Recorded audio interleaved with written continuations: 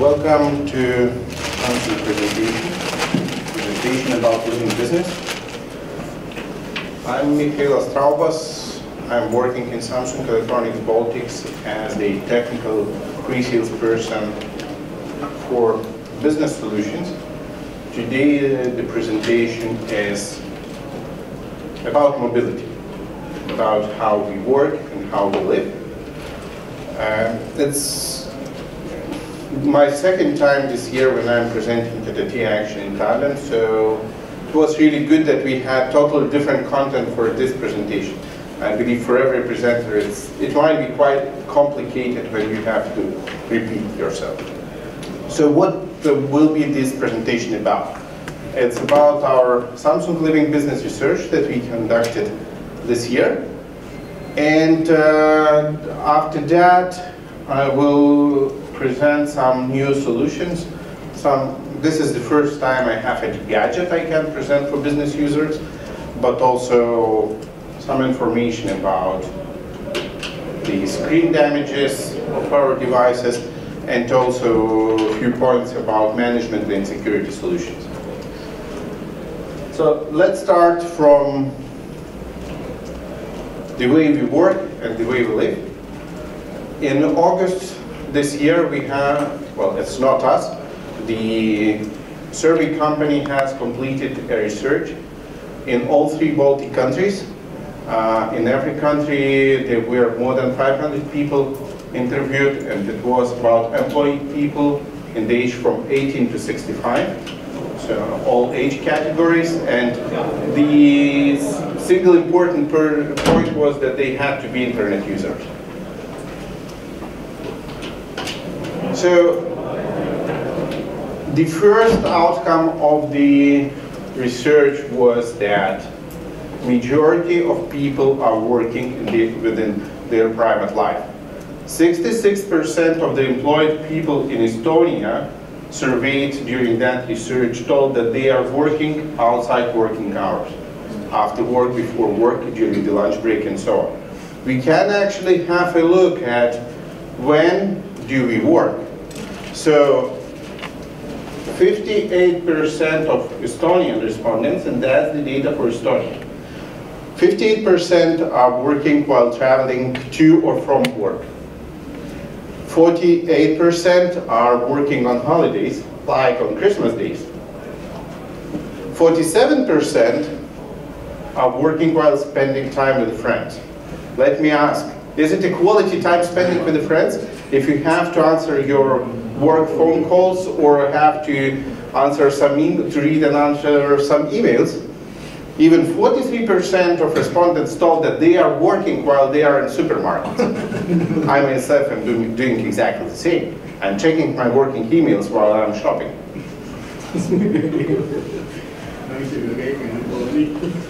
And what is even more important is that the higher is person's position, the larger is the income, the more we tend to work during private time. Well, Estonian people are more relaxed than Lithuanians and Latvians. But even here, 84% of managers told that they are working during their private life, compared to 60%, 66% in total. We see that, well, workers tend to spend less time for work out of working hours. And what do we do at work? We spend our working time for personal things.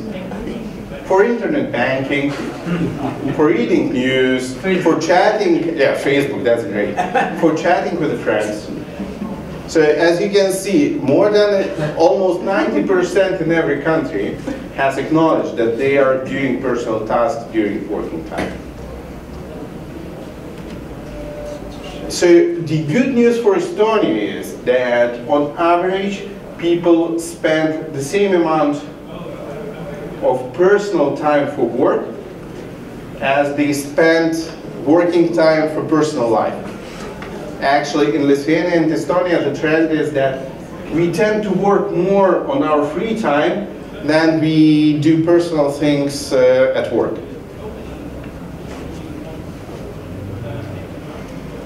So how do we do those personal tasks at work, and how do we work outside of the office?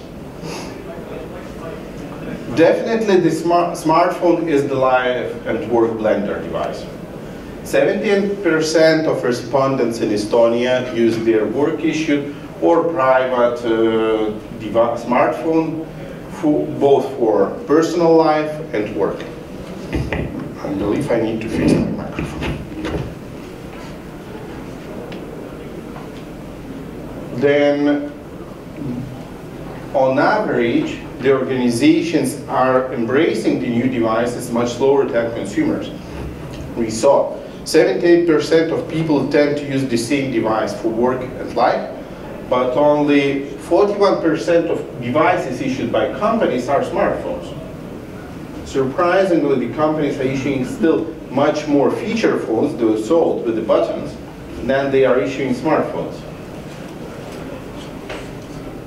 And 64% of phones chosen by people themselves, not given by a company in general, are smartphones. So even here we have a gap of 20%. And again, Estonia is leading here. You can see in Lithuania and Latvia we have 32% of devices issued smartphones. So if we look at the trend through different organizations, we see that IT and telco companies are provisioning twice as many smartphones than feature phones. Not surprised, this is about IT companies. Other advanced industries are current engineering equipment sales and construction.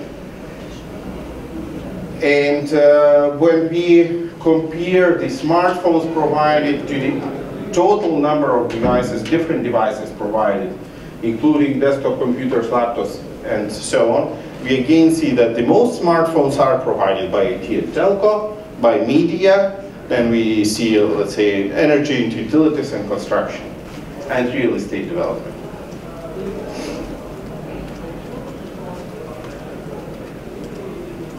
The interesting fact is that 71% of the employees in Estonia and 71% on average in the Baltics say that they can bring their own mobile device to work. And in majority of cases, this is the initiative of the employee and not of the company. So when people feel that they do not get the right technology to do their work or the right devices they would like to have, then if they are allowed, they tend to bring their own devices. Again, there are some sectors, some industries where the use of private devices is restricted. And to my surprise, the highest in all three countries has been dairy industry, so food producers. The second highest, and that is not a big surprise, was the finance, banks and financial industry. The third highest was the public sector. But again, this figure varies between the countries. In Lithuania, for example, 69% of public workers can use their own devices for work, while in Estonia and Latvia it's only 56% only. So if we can use our private devices for work, do we have any rules to do that? In Estonia, 38% of employees using their devices for work know the security policies. 62% either don't know the security policy or there is no security policy. And that's the best result for the Baltic countries again. So in Lithuania and Latvia, this figure goes down to 31 and 33. Not that much. So again, another look cross-country, just the industries, yeah. The best with the security policies are again finance, it's public administration, and it's energy and utilities and pharmaceuticals. The worst ones are manufacturing, sales of cars and engineering equipment, dairy producers, and media. So the worst ones, it doesn't mean really they are bad, yeah. And again, the gap is not that high, unfortunately. So, another factor is that security is very often understood simply as restrictions. Let's say up to 30% or 20% of respondents in Estonia state that their employers prevent them from using certain websites and services. Like Facebook, like Delphi maybe, and the others. Actually, Facebook and Delphi are the most protected sites. But the organization do not care that much about the behavior and about protecting the devices themselves. If you look here, 2/3 of the respondents in Estonia have some kind of security for their smartphones that is used not only for life but also for work. So it means that 1/3 doesn't use any protection, or at least they don't know there is any protection. 1/6 of the respondents clearly told that they do not have any security. So maybe 1/6 doesn't know that they have something that was installed by it, maybe. The interesting thing is that in Estonia, personal computers are less protected than smartphones. In Lithuania and Latvia, when we look at these figures, personal computers are clearly better protected than smartphones. We are talking mainly about private devices used for work purposes. And tablets are far behind. So how are those devices protected? 44% of respondents told that they are protecting their smartphones with a password. We did not ask how complex that password is, but typically you can Google for the list of most used passwords and try to enter, let's say, 5 first of that list to the device. I believe that in many cases this will work. 22% of the respondents here in Estonia told that they have protected their smartphone with a device location tracking solution. Well, usually Google provides that, Apple provides some kind of that. Another fact coming from Lithuania is, for example, that 18% of the respondents told that they are protecting their device using the screen pattern lock. That's very convenient. You don't need to enter any letters or numbers, but usually after you enter it, you have to wipe your screen, otherwise another person can take your phone and find out what the pattern was. So another important fact is that 42% of people say that their device that is used for work is shared with others. In 36 cases, that other is partner or spouse. In 28% of cases, it's kids. But actually, for every country it's valid the same. We have a gap of 7 to 9% where the device is shared with other. So in the survey there have been options like spouse, kid, friends, colleagues, and there was an option other. So 7 to 9% is sharing with somehow, somebody. We cannot classify who that somebody is. And in most cases, you cannot control such behavior, and you cannot control any accidental actions. If you are providing your smartphone to a 3-year-old kid, well, maybe he will be playing with that device, but he even accidentally can trigger some actions, like sending an email. Another interesting fact. Every 10th employee in Estonia is a hired hacker. So it's not a hardcore hacker for sure. But every 10th person said that he was working around the security policy to do some work he had to do.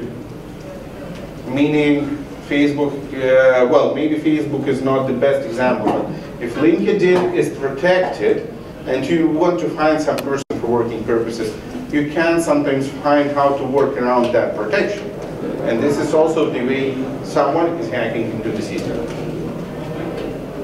The hacker profile remains the same in all the countries. It's a young man up to 35. And as you can see, Lithuanians and Latvians are working around the security more than Estonians do. So if we will look, if we will look at the industries, the best ones are education, agriculture and fishery, IT and telecom. So I believe that in case of education and agriculture and fishery, there are not so many protections, as the other data shows. So there are no limits, no policies to avoid. In case of IT and telecom, most likely the IT people are well prepared for attacks and can protect the systems better. The least protected, as you can see, are energy and utilities, the transportation, logistics, and wholesale trade. Actually, all the industries where trade secrets are important, where confidential information is important. So, I will just repeat the key, well, from my point of view, the key points of this research. First thing is very clear, mobile work is the new reality as of today, and definitely smartphones are widely used for mobile work.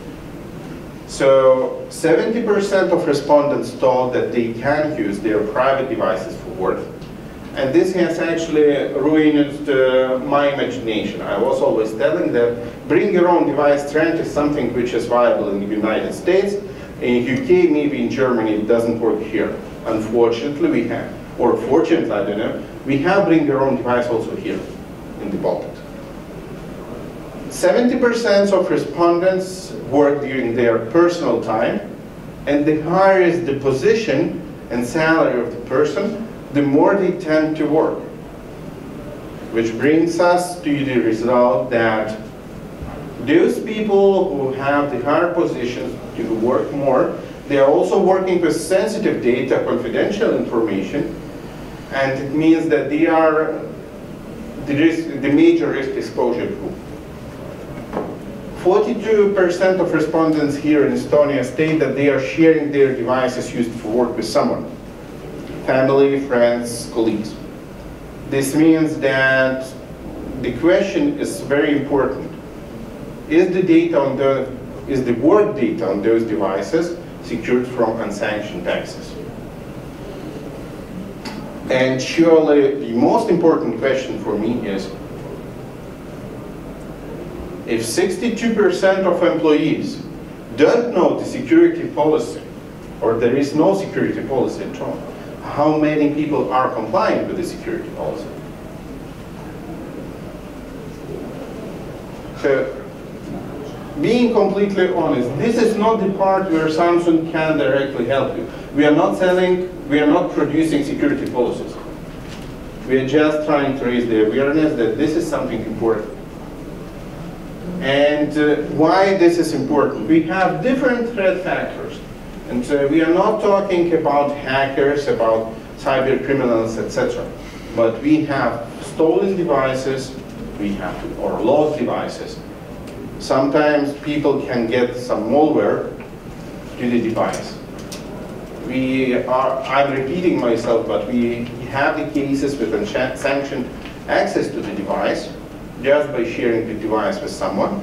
And some big companies really had problems when confidential information was accidentally or not accidentally sent from a mobile device to some competitor. And it's also the matter of, let's call it, incorrect software behavior. So software that is tracking something, software that is submitting some information to websites and so on. So how can Samsung help here? We are working on this more and more solutions for enterprise mobility.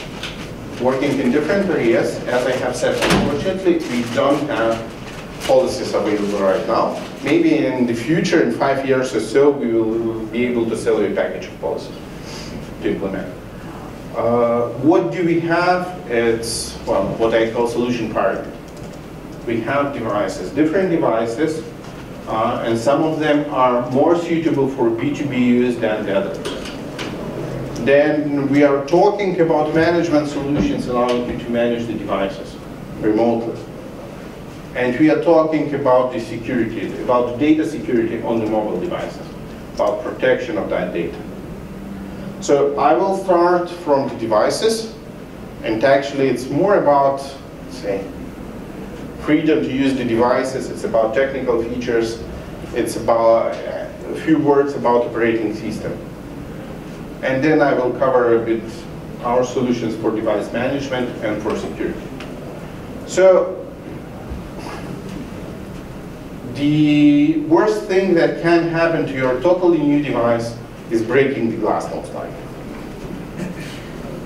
If you just bought the device for 400 euro, in 2 weeks, you drop the device, your screen is broken, you need to replace that, you don't want to lose the warranty, you really have to go to authorized service center, so the costs will be between 200 and 300 euro.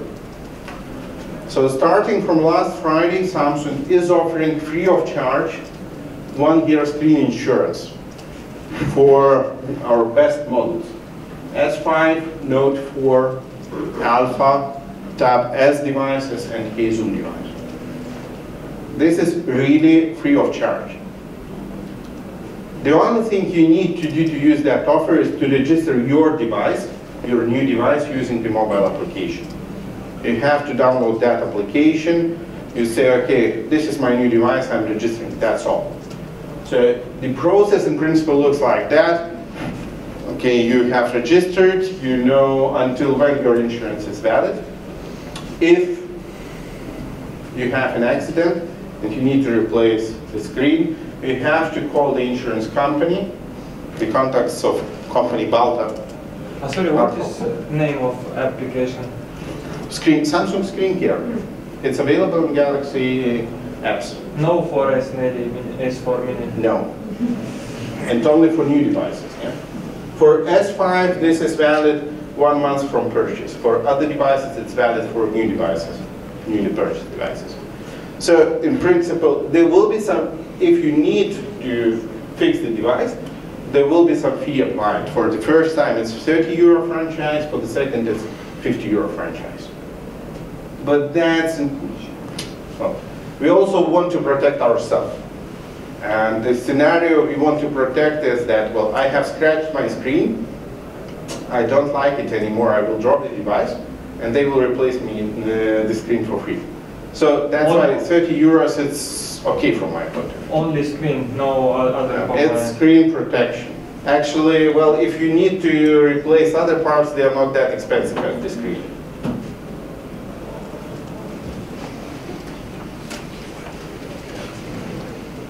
So, now going a bit more to the technical features and hardware things. This is the result of VDR research done in United States. Consumer tablets are rating at work 50% more than rugged devices. And this is the situation that we are trying to solve as well. And on the 4th of September in Berlin, during the IFA exhibition, Samsung has presented its first tablet designed for B2B purposes. So the device is called Tab for Active. We have now on our stand 2 samples of them, but they are coming to all the markets, including the Baltic markets, by the end of this month. So what makes this device very special? The first thing is that Samsung has been working for 2 years and has been talking to the major industry companies to define the requirements for such a device. So what did we get as the outcome? First of all, is the device, I cannot say it's fully rugged device. It's a device designed for tough environment.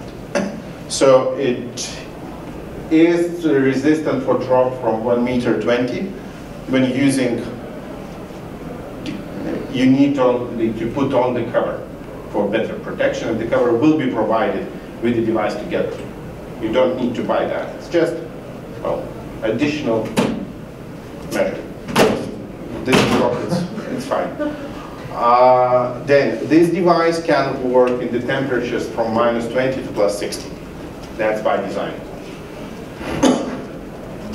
Then it's also IP67 resistant, meaning that if you accidentally drop the device into water hole and leave it there for 30 minutes, not too deep, then it still should be working as it has been before. And what is quite useful are coverless jacks, so you don't need even to cover these holes in the device to ensure the protection. So the next part of the features are about usability and robustness of the device. First of all, we need robust communication. So the device is supporting LTE. The device is definitely supporting Wi-Fi, or you can get Wi-Fi only model. Surely you have Bluetooth in the device and so on. Talking about usability, we have up to 10 hours battery life. But if it's too few, or if you really are working hard on the device, then it won't last 10 hours. Then you can replace the battery. So this is the first Samsung tablet which has replaceable battery.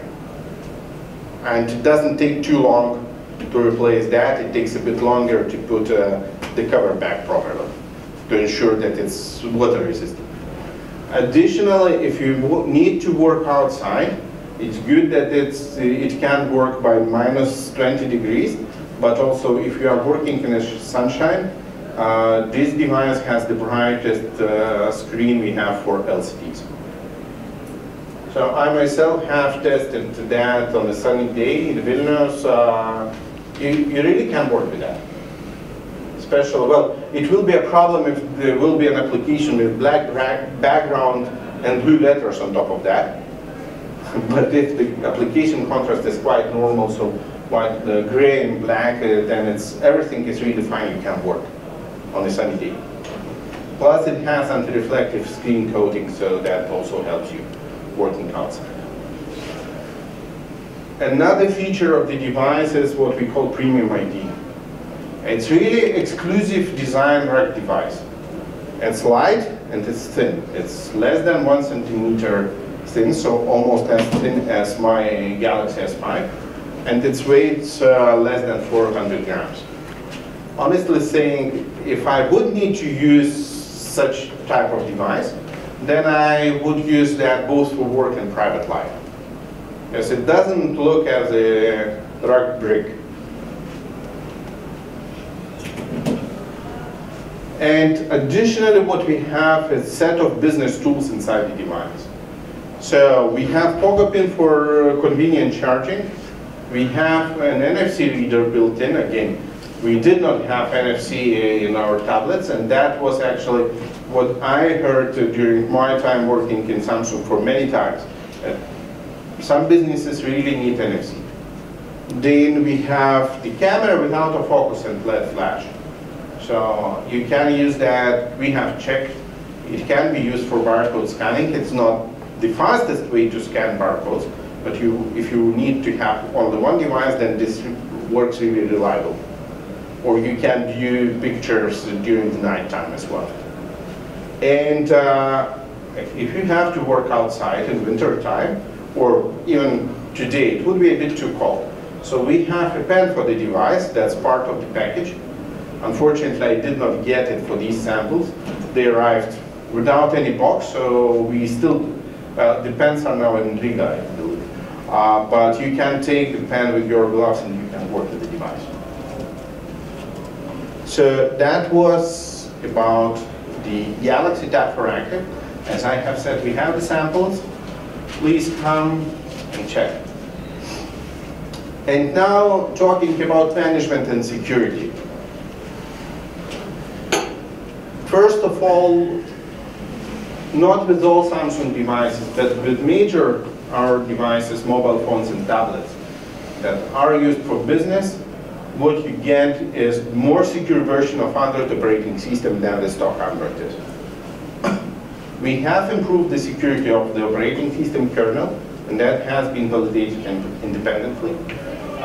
We are providing basics of the security like data encryption on device and support for VPN. And what is also important that Samsung is providing the layer called NOC Standard SDK. But this, in principle, the possibility to manage your smartphone or your tablet in the way like Active Directory allows to manage the computers. So the administrator really can manage your account. There are more than 100 mobile device management solution vendors who are supporting our NOC Standard SDK, or previously it has been called Enterprise SDK or SAFE. But we still felt that we need to give better or easier access, and that's why this year Samsung has presented its own solution called NOC EMM, Enterprise Mobility Management. So it's, I would say it's entry-level solution, but really suitable for majority of purposes. It allows to manage users, to manage devices and applications. If you are using Active Directory, then you can integrate this solution with Active Directory and afterwards utilize Active Directory management tools to manage the mobile devices. Which is what is important and maybe not very traditional for us. We are supporting not only our own devices, we are supporting Android devices in general, and we are supporting iOS-based devices. So what can you do with NOC EMM? Oops, one word left in Lithuanian. So galimybės means opportunities or possibilities. First of all, we are managing the policies, the rules that will be applied to the device. As you can see, we have a set of so-called common policies that would apply for any Android device starting from version 2.3, like enforcing screen lock password to be used on the device with some password rules, like enforcing the full encryption of the device, creating Wi-Fi profiles, and managing camera and GPS. If you have your Apple devices, iPhone, iPad, and even a few things are valid for iPod, I believe, you can apply iOS policies. So what do we support from the set of iOS policies? It's creation of VPN profiles, it's managing Exchange Active Sync, so setting up the emails on the devices, as restricting or allowing access to different features of the device, starting from fingerprint authentication, backup options, and so on and so on. More than 80 different policies are supported. And due to the nature of operating system on Samsung devices, we can provide also much more policies for Samsung Android devices than for standard Android. Here again, VPN, Exchange, and even POP or IMAP email setup on the devices. It's management of the applications like blacklists and whitelists of applications to be used or to be installed or to be stopped. It's firewall management. It's management of different mobile device settings, and so on, including, for example, the kiosk mode management. So really, with the policies, it's possible to spend a couple of days and still not know all the policies that are inside. But in addition to the policies, we have the tools. So what can the administrator do by using NOC EMM? We can log the devices remotely, we can initiate factory reset to data wiping, we can reset passwords, or we can force the user to change the password. We can power off the device if we have the need for that. And then usually you might need some device inventory functions, like to know the serial number, to know the version of the operating system on the device, and to get the list of installed applications and versions. And The most useful feature, if you are using any custom applications, will be ability to remotely deploy the applications and update them. If for your work you need your employees to use some APK or some custom iOS package, you can define that once. You can assign it to user groups, and you know that it will be silently distributed and installed. If you update the package once on the portal, the update will get through to all the devices and the application will be updated. So that's shortly about device management, and now moving to data security. Actually, last year Samsung started not from the management part, but from the security part, for data security. And we have created a solution. It was called simply Knox, now it's Knox Workspace. But it's corporate data security solution for mobile devices. I really can say that it's the most secure Android solution available on the market. It has hardened operation system security, including routing detection and data protection from unauthorized access. The protection is based not only on software features, but even on the hardware features. And we have so-called dual persona solution for separating private information and company organization information on the same device. So first of all, talking about the credibility. Last year we have started with FIPS certification and with US Department of Defense certification. And then this year, in the beginning of this year, our solution has received the first common criteria certification for mobile phones. The certification has been granted in US, and it has already been recognized by Australia, but the principle of common criteria is that it's a group of 27 countries who define the criteria together, and once one country is certifying, then there is a process how other countries will acknowledge that certification. So we managed that in Australia already, and other countries, I'm expecting that by the end of the year we will have maybe 20 countries who will approve that certification. In May, in UK, the approval has been granted to use Samsung Knox devices for public services for to work with official documentation. And 3 weeks ago, Samsung devices with Knox Workspace got Finnish category protective level 4 certification. That's the highest level that has been ever achieved by a mobile phone in Finland. So how does this work? Just one picture. On mobile phone we have personal environment. That's our Android. So if the administrator is saying that that person should have the container to work with, Knox Workspace, we get the dual environment. So this is the container environment. You can look at that as a virtual environment or sandbox environment. What is important for the users is that this environment looks the same as the original one. You don't have different icons, but even here you can see that this is, for example, the application that is actually being called from private environment. All the others are running within that sandbox. So I can have my gallery here and here. These are two separate galleries. The pictures I have in my gallery in private environment are not visible here in corporate environment. But if I have the pictures here in corporate environment, I do not access them from the private environment. And this whole environment is, the corporate environment is protected. We can apply protection for the whole phone, but this is the choice of administrator and the user.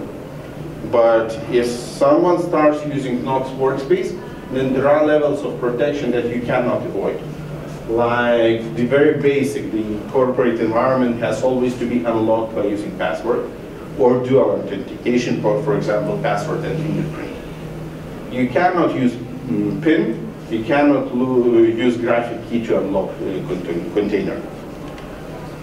Another thing is that it's an isolated environment, so we have a separate Android user that has access to the container. Meaning that if someone roots the device, the root does not see that the container is on the device. But that just for better protection, the whole data which is inside the container, it's encrypted using 256-bit algorithm. Again, the management of the container and the decision to use that or not is not up to the user solely. The container can be deployed only using mobile device management solution. Samsung Knox CMM supports that, but there are more than 10 MDMs that support container as well. Another important thing for the data security is VPN support. So usually on your mobile phone you can use VPN, but then the whole data that will be sent out and received will go via that VPN tunnel to your corporate servers most likely, and someone has to process that. If you are using the container, we can set up the VPN that will work just on the container level, or even to define VPN per application. Meaning that this application, this is our email. It has its own security, it has its own protection, we don't need VPN for that. But this is our CRM application and I want to protect that. For that purpose I have a VPN tunnel established and I will use that only for CRM.